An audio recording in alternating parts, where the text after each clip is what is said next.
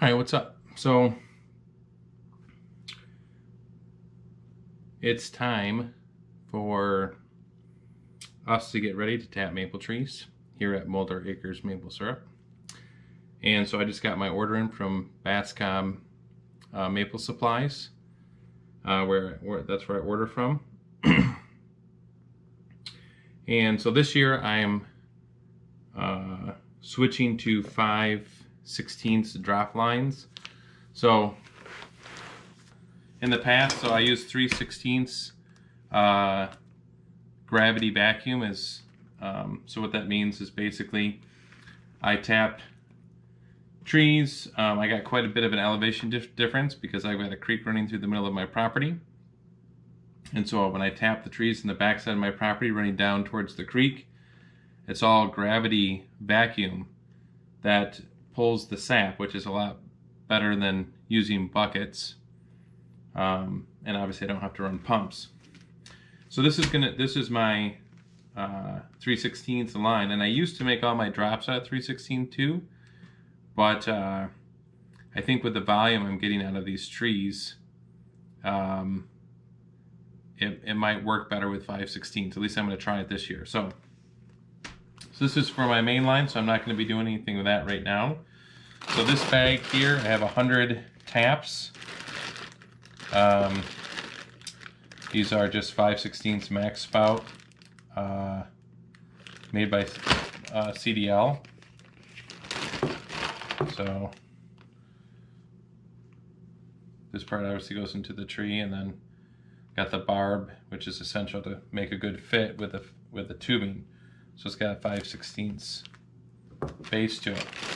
And then these here are my tees.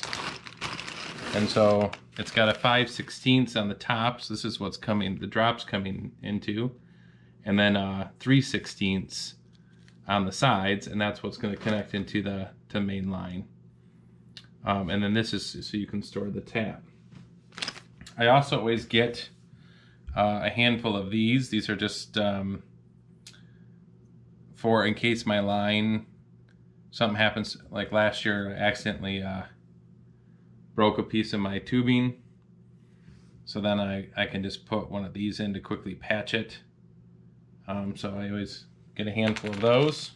And then this is a 1964 tapping bit. These are kind of expensive, but highly recommend. Much better than just using like a DeWalt bit, for example. And really good at getting debris out of your tap hole, which is a big deal. To make sure you have a nice clean hole before you put your tap in. So highly recommend getting a specific maple tree tapping bit. For then a couple other tools. So this is the special pliers you need to put the tees and the taps into your line. And you know, when you're putting your taps into your 3/16 line, this is essentials. This thing's expensive. It's over $100. I got this thing used, but huge. I mean, can't do what I'm doing without it. So it was a must-have, one-time expense, and super handy. So don't short yourself here. And then this is just a tube cutter, because you're going to be cutting lots of tube. Yeah, just a box cutter here. So I'll just show you kind of what I do. Be careful with the tubing, obviously, because if you, it gets kind of kinked up sometimes. If you're not careful how you're unwinding it. Obviously you don't want to nick the tube with your razor blade either.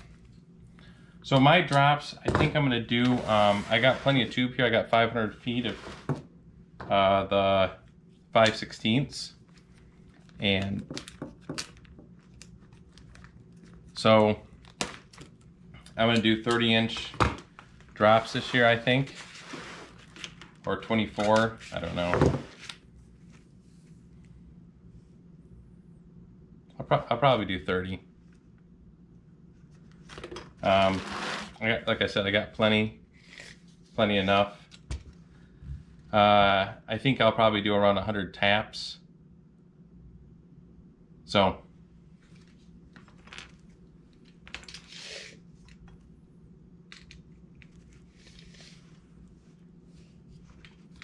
I'm just going to measure out my first piece. And obviously this doesn't have to be exact. And then just get it close to 30. And then I can cut it here. And then now then I can use this for every just use this to cut from now on. So on the one side, I'm going to put in a tap. So I'm just going to pop my tube here, and this is set for 3/16, so I gotta pull it out here, make so it's not so tight.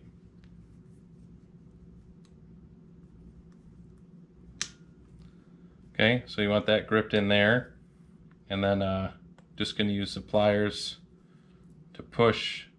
I'm a little too loose.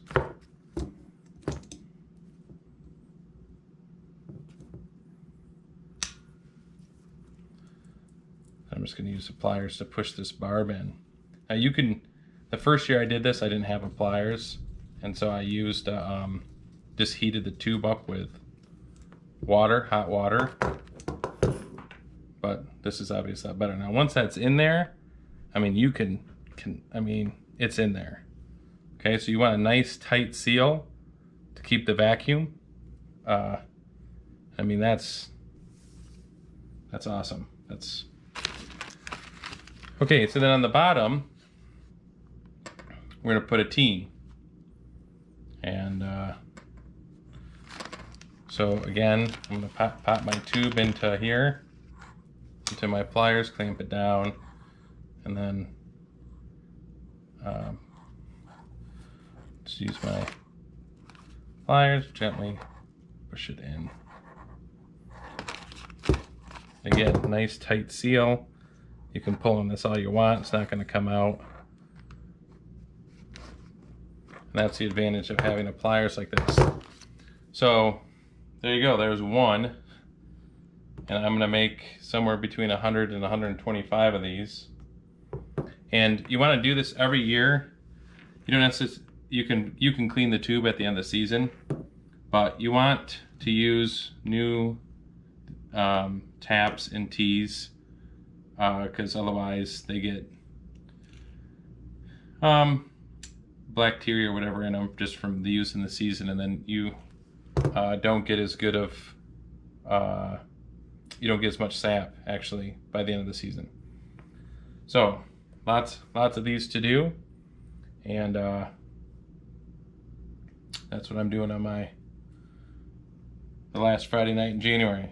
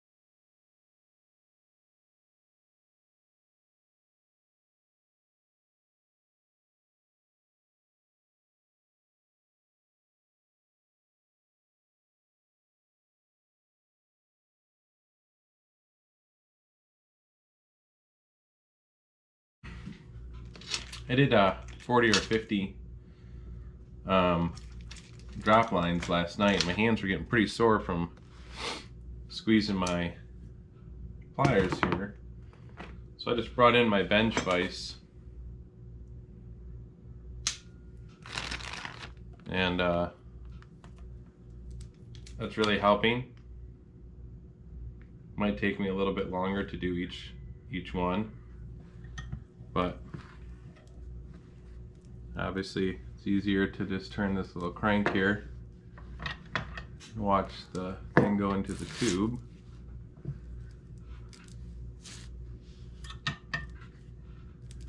Okay.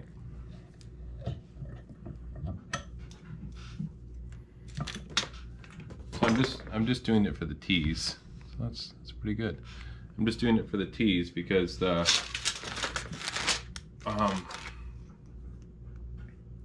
actual spouts here go in a bit easier. So sometimes you gotta improvise.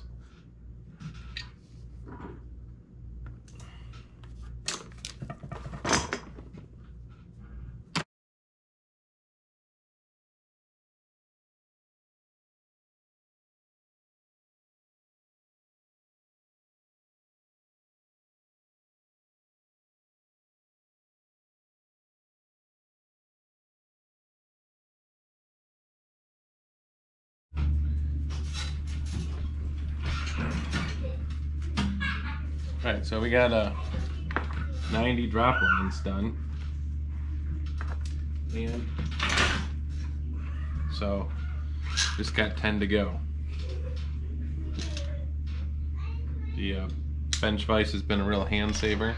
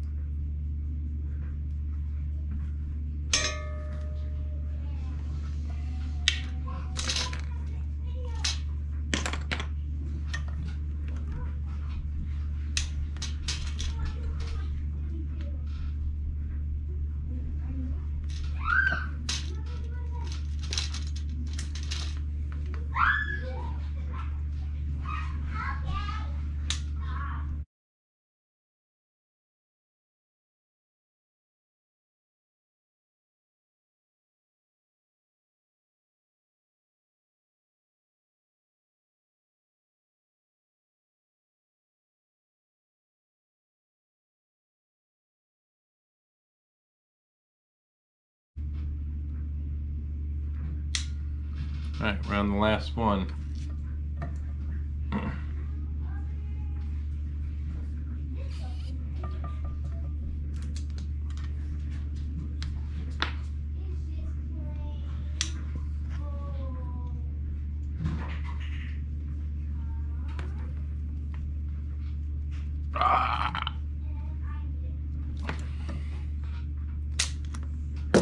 That's it. 100 drop lines. Now we just need the temperature to get up over 32 so we can start tapping trees. I can't quite get that one all the way in, so I gotta reset it here.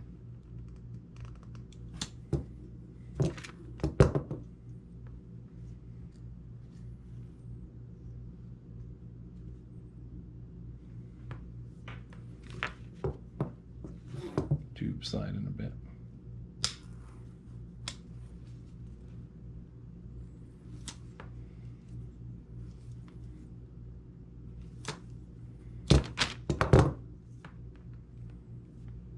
All right, so there's number 2. Oh, kidding me. Blooper. Don't do that. Not paying attention.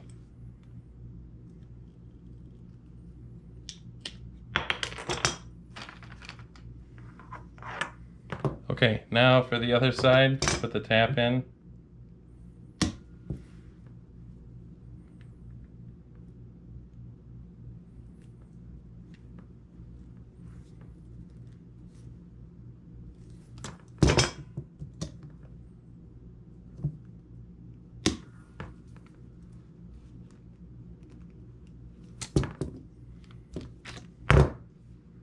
All right, so there's number 2.